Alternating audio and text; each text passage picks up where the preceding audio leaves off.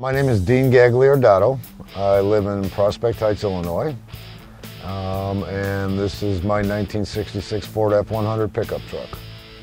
A friend of mine owned 5 of these, and when I saw his done, I thought, you know what, I'd love to have one. I'd love to put one together and make it better than his.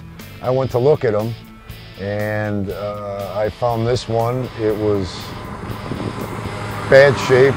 That door was blue, this door was green, the front was smashed, and I thought, here's a challenge. So I went and made him an offer on it, and he accepted the offer, and the rest is history.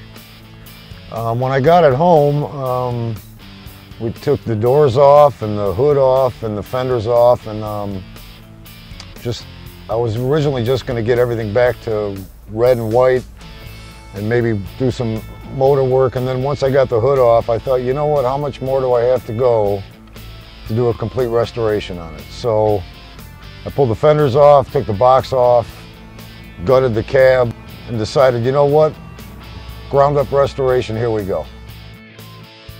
My wife, when we were taking this thing all apart, she's a dental hygienist.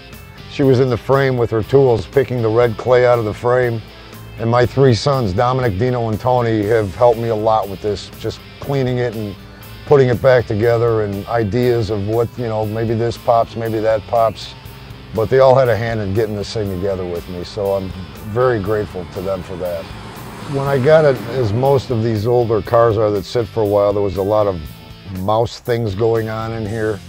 So I took the seat out and left it sit, and then everything in the instrumentation, the dash pad, everything in this cab is original. The seat frame, the headliner has the original cardboard headliner.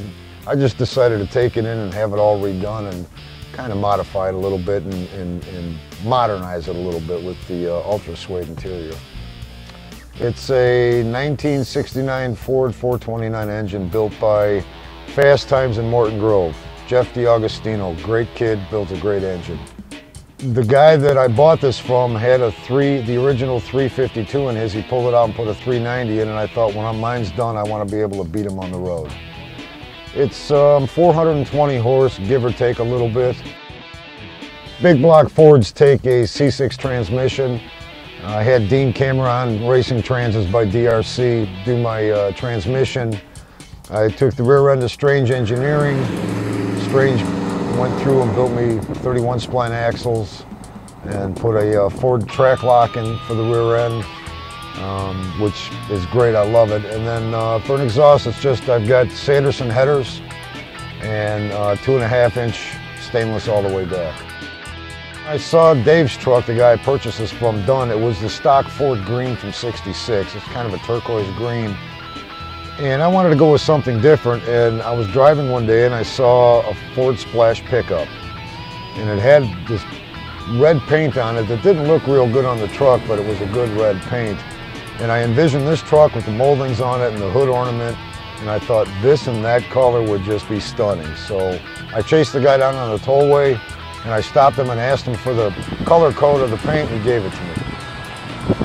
For tires, I've got BF Goodrich radial TAs, and for the wheels, they're called Smoothies. I kind of thought they went pretty well with the truck. There's not much better than getting in this thing and firing it up. When you hear the pipes, when you feel the power that it's got, you go down the street and everybody's giving you a thumbs up, it's a lot of gratitude to know that after 10 years of sitting in a garage and a pile of bolts and pieces, to be able to put it back together and drive it and enjoy it and have other people enjoy it. It's very rewarding for me, and I love this thing. I love this truck.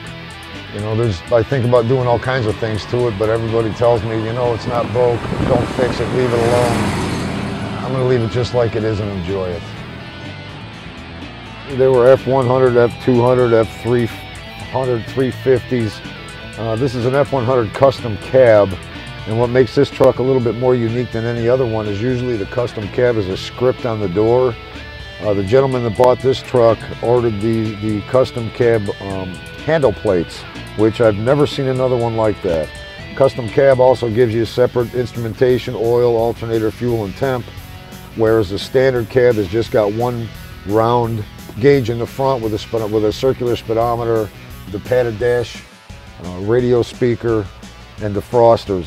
The other cab did not have that, the standard cab. There's a lot of different Ford clubs out there that you can go online, and they're great. You can be a newbie and ask any question you want to ask, and somebody's going to answer the question. And I found that real helpful when I was putting this back together, because it'd been 10 years it was apart. I didn't remember where all this stuff went. I was pulling well, I don't have any hair to pull out, but there's a lot of different clubs on the internet that you can join, and they can answer your questions. If anybody's thinking about doing this, about buying a car or a truck and restoring it, what I can tell you or advise is be patient, go slow. It doesn't happen overnight, and it costs a lot of money and a lot of time. Blood, sweat, and tears, that's what's in this thing, as with everybody that restores an old car or truck. It's a lot of fun, but it's a lot of work. To me, it's just the fact that I was able to take this thing down to nothing but a frame and put it all back together.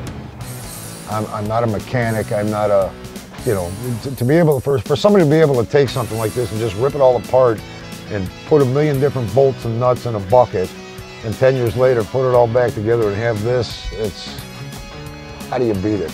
You don't.